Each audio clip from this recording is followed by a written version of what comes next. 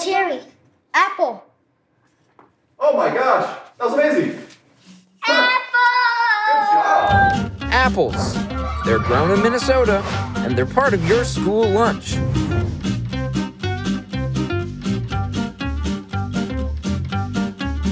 Okay, let's bring out the food. Let's try some apple slaw.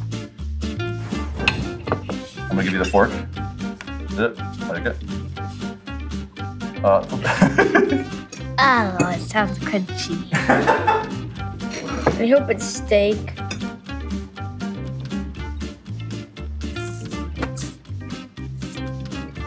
This tastes pretty sweet. Crunchy. Celery.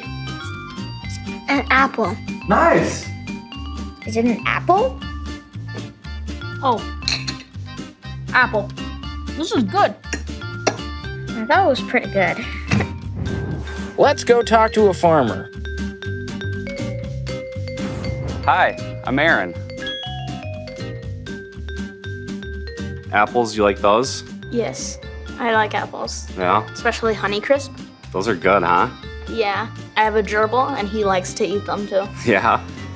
The apple skin is kind of like our skin. You see how it's got those little marks in it?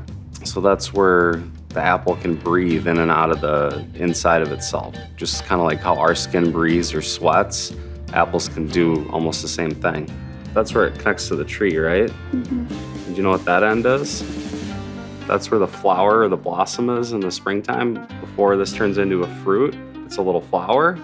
And then bees or some kind of other insect comes and moves pollen from one part of a tree or another tree to this flower and deposits it in the blossom, and then it grows into this fruit.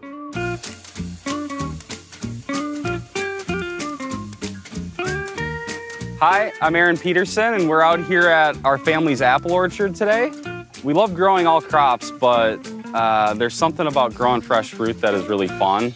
A big part of farming is timing. As fall approaches, we come and inspect the orchard, and what we look for is the color of the fruit, the firmness of the fruit, and how much fruit is starting to drop. And that all influences when we will come out here and start to pick these apples. So I'm seeing that these fruit, the color is even. I'm not seeing too much yellow on them. So I just want to kind of see if any are coming off, and if you can shake it like that, well, one came off there, but we still have a little bit of time because as the fruit gets more ripe, it wants to drop off the tree.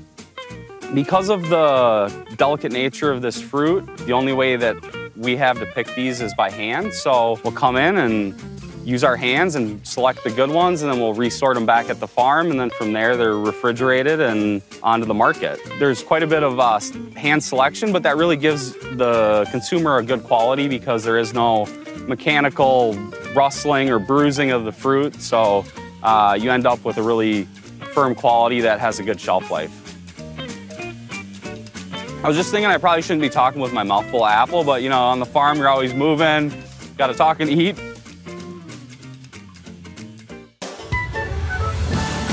Look for Minnesota apples in your school lunch this month.